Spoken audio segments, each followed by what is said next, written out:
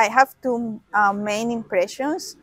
One is that it's really an impressive work, and it's the result of a long-term process of change where the objective has been really in improving the livelihoods of people via better and more sustainable agriculture.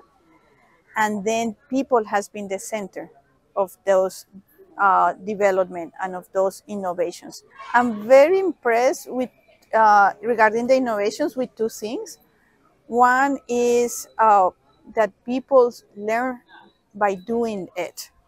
And the second thing is that it's not only about reducing environmental damage from agriculture, but it's also about fostering more agrobiodiversity, and how that not only improves the agricultural systems, but also has effects on the livelihoods and on the diets of people. I think key learning is that to do these type of changes, to make sure that those innovations are really practiced and used by farmers, you really need to have a solid social organization, a solid social basis.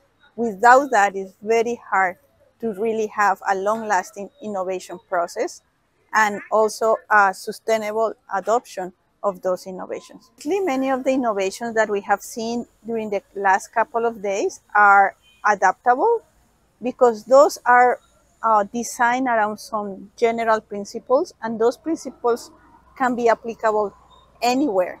The work of this program for climate change adaptation, because the innovations that we have seen here, I think, are very resilient, are based on a huge use of agrobiodiversity.